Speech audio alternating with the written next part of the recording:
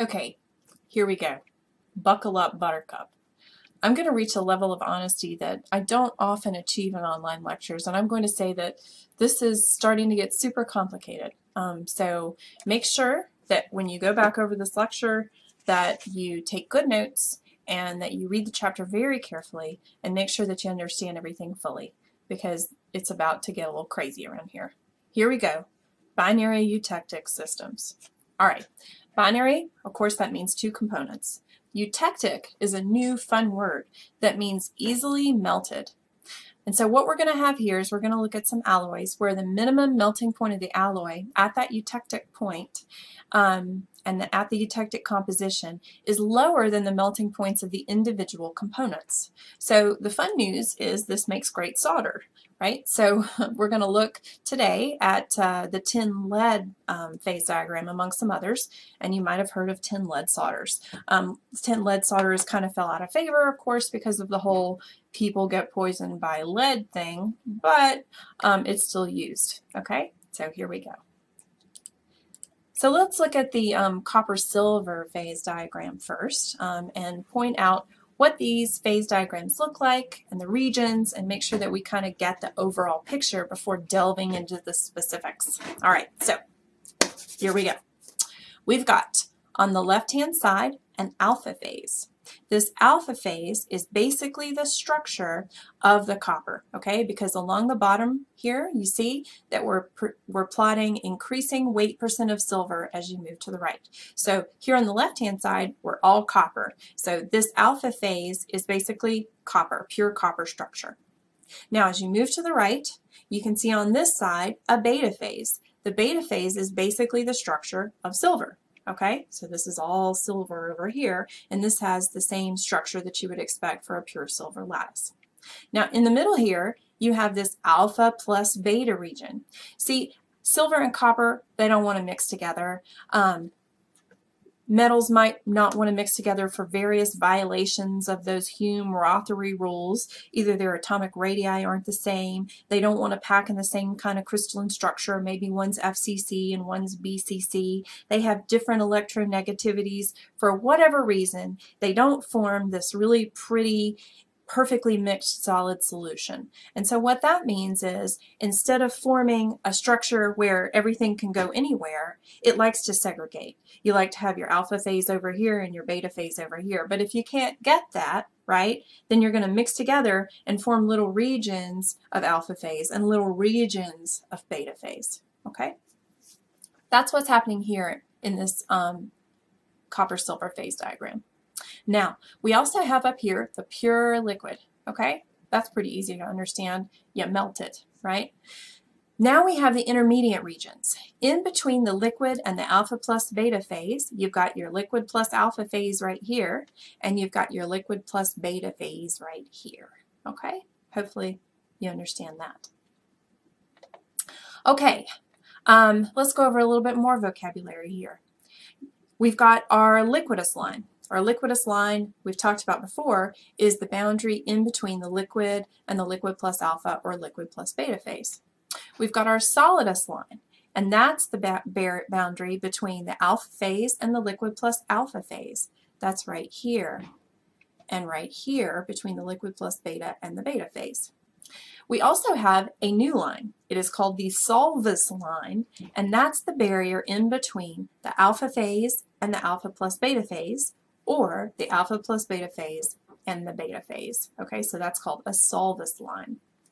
And then you might also notice this horizontal line here, which is a eutectic isotherm. Okay, so this is a eutectic system, an easily melted system. And you can see that there's a horizontal line that distinguishes the alpha plus beta phase from the liquid plus alpha and the liquid plus beta phases. Okay, so that's here. All right, that horizontal line is called the eutectic isotherm. Isotherm just means same temperature, of course. Horizontal lines on these phase diagrams are at the same temperature. All right, so a eutectic reaction is when a liquid changes into a solid with two distinct phases. What they look like on phase diagrams is kind of V's. So you can see that there's a V that forms here, okay, from this liquid to this alpha plus beta phase. So when you're at the eutectic composition, which for copper silver occurs at 71.9% by weight of silver, right, which means the rest is copper, right there at that composition, as you drop down in temperature from hot temperatures and you cross that eutectic isotherm at 779 degrees Celsius, then you go from a pure liquid phase to the segregated alpha plus beta phases, okay? That's a eutectic reaction. Oftentimes they're written like a chemical reaction, okay? So you have this liquid going into alpha plus beta. And it's reversible, of course. If you heated it back up, you could go back to a liquid, so the arrow has two sides there, all right? Now, it's important to understand that when you cross that eutectic isotherm, that your composition of your alpha phase and your beta phase can be understood by looking at the intersection of your tie line, which here is the eutectic isotherm itself, with the other phases. So when you cross the tie line right here, then you look and it intersects with the alpha phase at 8% by weight, okay? So that means that your alpha phase is going to have 8% by weight of silver. Now your beta phase, if you trace that over to where it intersects with the beta, it intersects at 91.2% by weight of silver. So your alpha phase is mostly copper and only 8% by weight of silver, and your beta phase is mostly silver, 91.2 weight percent. All right, so that gives you the compositions of your phases. Remember, the composition of the phase can be done by figuring out where that tie line intersects with the boundary. All right, so let's go over this example. This one looks at a different phase diagram. It's that lead-tin system that I promised you earlier. It's also a eutectic. Note the temperatures here. The temperature of the eutectic isotherm is 183 degrees C. So that's actually a pretty low temperature for a metal to melt, right? Which is why it makes such a great solder. Okay. For a 40% by weight alloy at 150 C, determine the phases present, the phase compositions, and the relative amount of each phase. Okay, so you can ruin anything, right, by putting math to it. So here we go. If you're at 150 C, that's shown here between the 100 and 200, where I've got the tie line constructed. Okay, and it's a 40% by weight tin. Here on this diagram, we start off with pure lead at the right and go all the way to pure tin as we move to the right. So 40% is here at the purple dashed line at 40% by weight. Okay, so here's my timeline, RS, constructed all along that horizontal isotherm right there. Okay, so that puts me right here in this at this dot, which puts me in the alpha plus beta phase regime. So the phases present are solid alpha and solid beta. That's my phase composition, or that's my phases present. Now the compositions of those phases, how much percentage of tin I have for each one of those alpha and beta phases, I can figure out by looking at the intersection of my tie line with the phase transformation. So when I go from the alpha plus beta to the pure alpha region, if I look at the intersection of my tie line at that point, that'll give me the weight percent, the percentage of alpha that I have for that. So the composition of my alpha phase will be 11% by weight tin. Now if I look at the intersection with the tie line on the opposite side with the beta phase over here, that'll give me the composition of my beta phase, and that is 99% by weight of tin. I'm estimating, of course. It's kind of hard to tell exactly what these values are, but it looks like about 11 and about 99 there, so that's my estimate. Okay, so 11% by weight tin for the alpha, 99% by weight tin for the beta. Okay, now, if I want the relative amount of each phase, that's when I need to apply my lever rule on my tie line. Okay, so the weight of my alpha and the weight of my beta I get from doing the lever rule computation on the tie line. So the weight of the alpha, if my tie line here is R and S, then the weight of my alpha phase would be S over R plus S. Okay, so reading off, I've got for the length of S, 99 minus 40, right? And then divided by the total length of my tie line, R plus S, which is 99 minus 11. and then I plug that in and I get 0.67, which would give me 67% by weight alpha phase. Now, if I've got 67% by weight alpha phase, that means the rest is beta, or 33%. But just to comfort yourself, if you'd like, you can do the other tie line computation, which is R over R plus S, and that gives you 0.33, of course. Okay, let's say that we're at a different temperature, okay? Let's say that we're above the eutectic isotherm temperature. We're at 220 degrees C. So now let's determine the phases present, the compositions, and the relative amount of each phase there. Okay, here we go. If I'm right here at 220 and I'm at 40%, that puts me in this L plus alpha phase region, okay? So my phases present are solid alpha phase and liquid. Done. Next to phase compositions. Now I construct my tie line and I looked at my intersection of my tie line with the neighboring phase. Okay? So for my weight percent of 10 for my alpha phase, I look at the intersection with the alpha phase region over here and I get 17% by weight 10. Of course, that's an estimate. I'm just eyeballing it. Okay? For my liquid phase, I look at the intersection with this liquidus line here, okay? And so that I'm estimating is about 46% by weight 10 for my liquid phase, okay? So my liquid phase has 46% by weight 10, and my alpha phase has 17% by weight 10.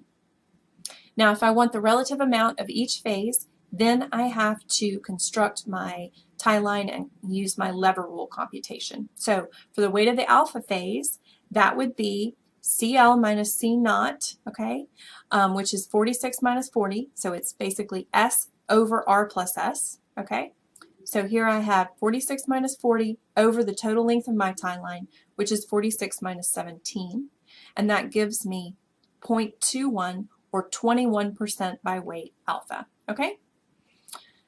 If I'm 21% by weight alpha, that means the rest is liquid, but if you'd like, you can do the computation for the lever rule for the other side and get 0.79, okay, or 79%. All right, let's do some more, because this can be super confusing, and examples are really helpful for straightening things out in your head. Cite the phases present and the phase compositions for the following alloys, right? This is our copper-silver phase diagram, and it's asking you about a 55% by weight silver composition, and it's asking you first for 900C, and then for that same weight percentage, but at 800C. Okay, so 900C, 55% by weight.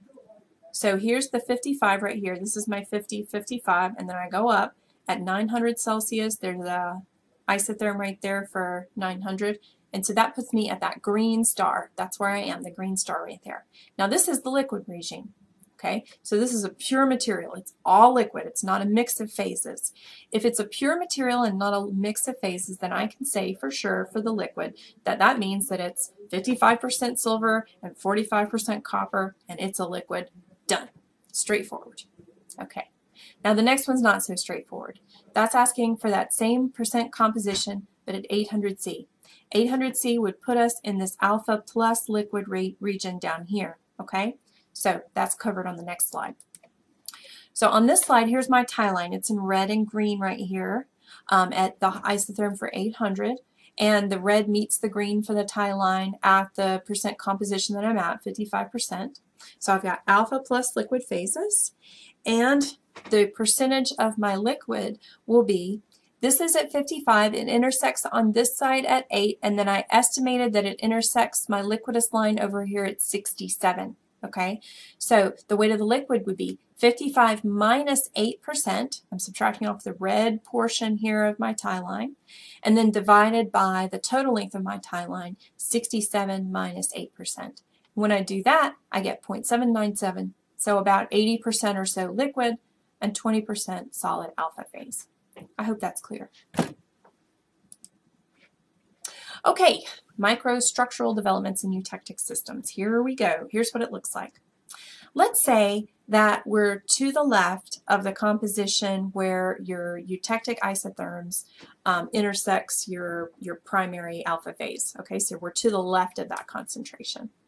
So let's look at a very low concentration percentage of the other material, like less than 2% by weight of tin for the lead tin diagram. Now let's look what happens when we start from the molten material and cool it down. So we start out and we're all liquid and everything's fine, and then we cross over this transition temperature and we move into a liquid plus alpha region. So what happens there is these little nodules of alpha phase start to form within the molten liquid.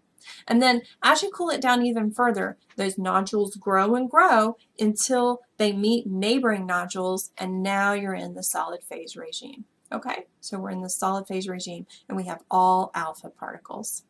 So it's polycrystalline material with grains of the alpha phase having a composition of less than 2% by weight, say, of tin. All right, well, that's not very interesting. That is almost like a pure molten material going to a pure material. So not super interesting, not different. Let's move a little bit further to the right, increasing our composition of weight percent of tin a little bit. Okay, so we're in the molten material, whatever. We cool it off. Now we've got these little alpha phase particles starting to form.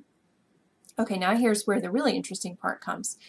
We transform over, we form a polycrystalline material with alpha phase particles, but now we cross over another transition line and we're in the alpha plus beta phase. So what that means is that we've got these primarily alpha crystalline structures, but we have these little particulates or precipitates almost of beta phase within the alpha phase matrix. Okay, so we have these little precipitates of beta phase in our alpha phase.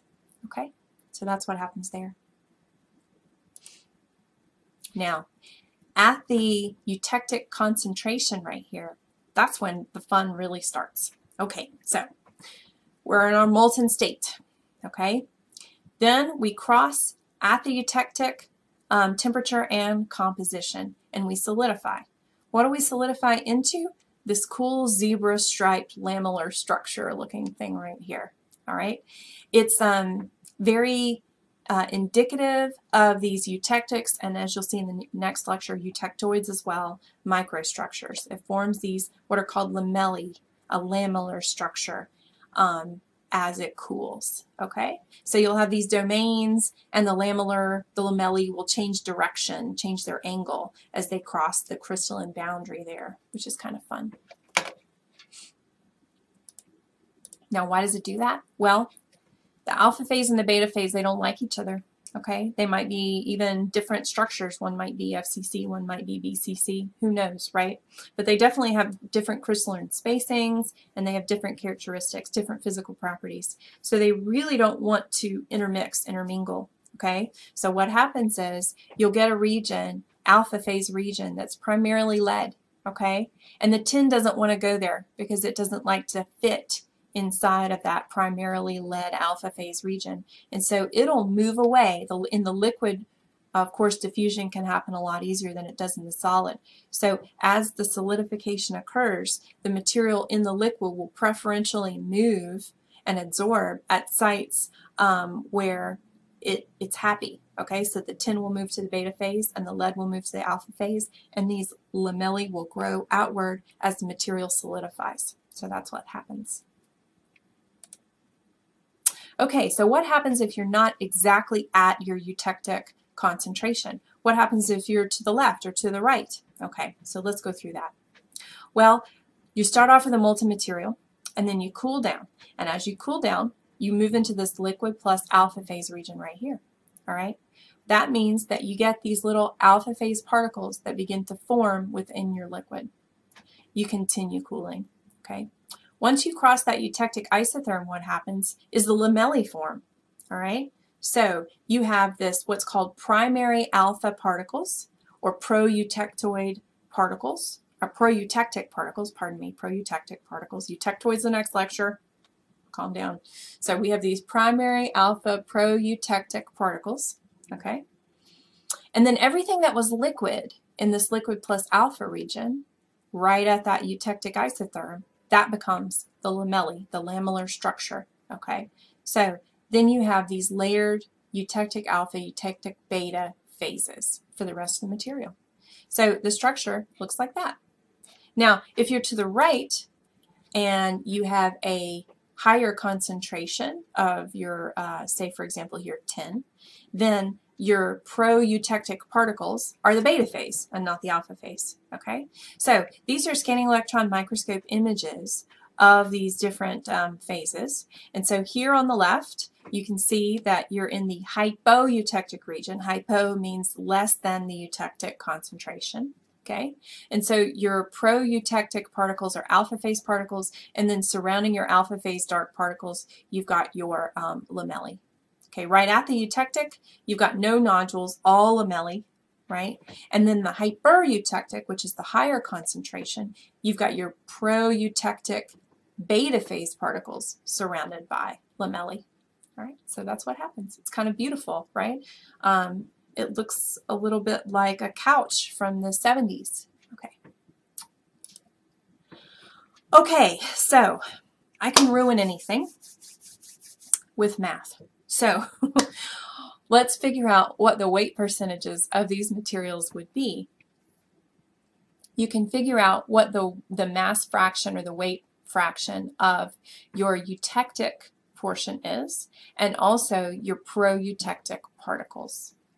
All right, so let's say that you're at composition C4 here. So we're looking at the hypo-eutectic stuff, okay? You're at composition C4. Well, what happens is you're moving from this alpha plus liquid region into the alpha plus beta region. So your pro-eutectic alpha particles have formed before you cross this eutectic isotherm. And then everything that was a liquid becomes the lamellae, or your eutectic microconstituent. That's also called the lamellae, eutectic microconstituent. So right above that eutectic isotherm, for a material with composition C4, the alpha phase particles form, and the remaining liquid phase will become the eutectic microconstituent after the temperature drops below the isotherm. That means that if I'm trying to figure out the weight of my eutectic versus the weight of my pro-eutectic alpha particles, then my tie line would be this P plus Q tie line right here. And it would go from 18.3% right here all the way to 61.9%. Okay, this is only for lead tin. If you had a different phase diagram, it would go from whatever the intersection concentration is to whatever the eutectic concentration is. Okay, just depends upon what you're looking at. So that would mean that the weight of my eutectic microconstituent would be P over P plus Q. And the weight of my pro-eutectic alpha particle would be Q over P plus Q. Okay? Now this is only good for concentrations that form eutectic microstructures. If, for example, in this isotherm, I were less than 18.3%, okay, then I'm not going to get that. I have an alpha phase, and it would go to alpha phase with those little particulates of the beta phase in it. It wouldn't form the lamellae. Okay, you have to be between 18.3 and 97.8 to form that lamellar microstructure. All right, now these formula, these give the concentrations or the percent compositions for total amount of alpha and total amount of beta phase. So for example, the weight of the alpha phase that I show here in this formula, that includes the primary alpha particles or the pro-eutectic particles and the eutectic microconstituent. So it sums up all possible contributions to alpha phase in there, okay? Also, these formulae are only good for concentrations between the 18.3 and the 97.8. It doesn't help so much with this guy right here, okay? So here's my tie line. It goes PQ to R, right? PQ to R.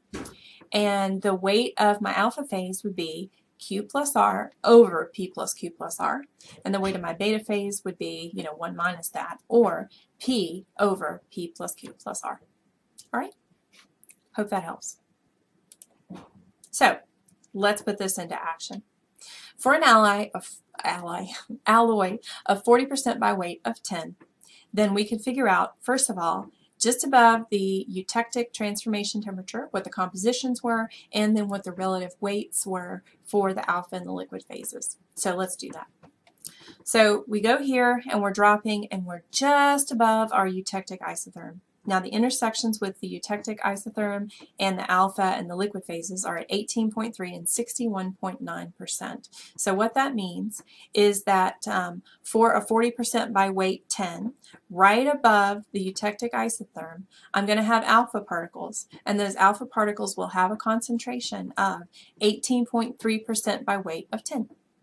My liquid phase will be, looking at the intersection, 61.9% by weight of 10. Okay, so that's my composition. Now the weight of the phases, that's different. I use the tie line to figure that out. So for the tie line, I'm going to do, for the weight of the alpha phase, 61.9 minus 40 over 61.9 minus 18.3, and that gives me 0.5. So that means that 50% of my total weight is alpha particles. And of course, that also means that 50% by weight of my total is liquid. Okay?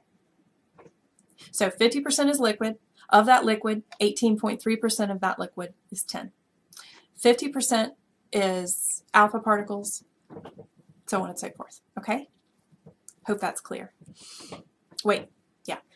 All right, so once I go below my eutectic temperature, okay, now my tie line runs from 18.3 all the way over to 97.8.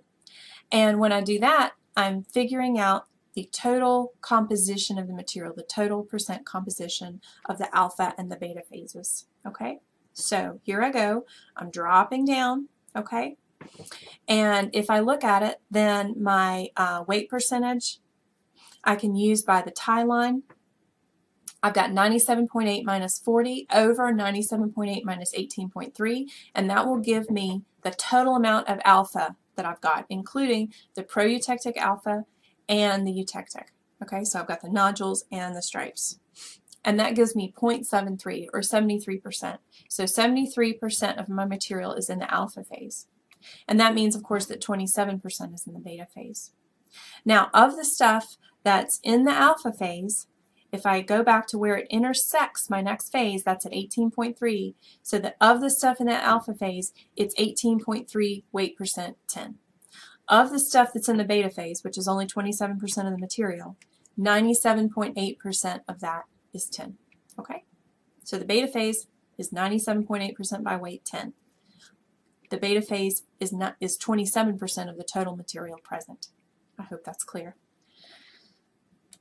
It's really tough to keep straight, I think, what is the weight of the phase itself, because that's a percentage there, and then what percent by weight of the material of the atom is the phase. So let's go over it one more time.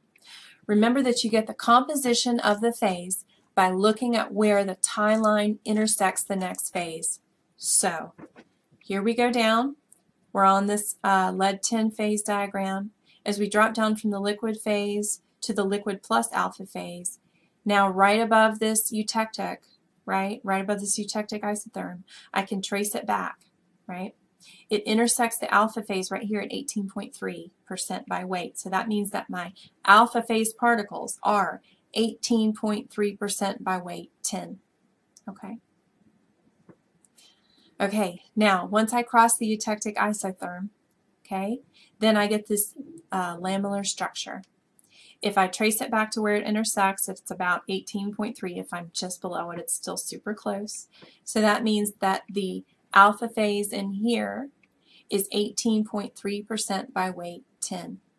If I want to figure out the percentage of my beta phase, I trace it to the other side, okay, the other side, to where it intersects the beta region.